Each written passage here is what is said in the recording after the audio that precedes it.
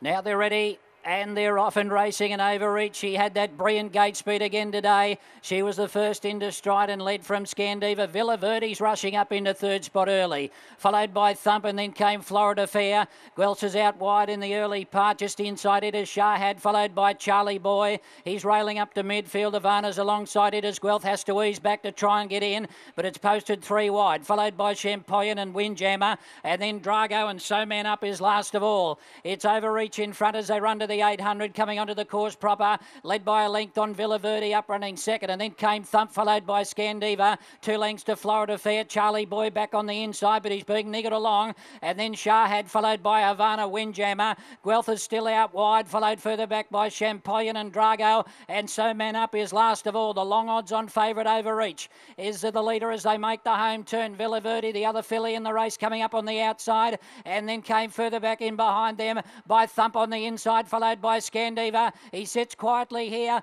on this leader. It's Overreach in front. Scandiva starting to come up on the outside, and if you're on the short price favourite, you're starting to go to the bar and look for a drink. Overreach just in front. Scandiva's getting on terms on the outside, and now Guelph is starting to rocket home. Guelph is over the top of them, and Guelph has hit the lead and won it, and Guelph has caused an upset and won it here from Scandiva and Overreach.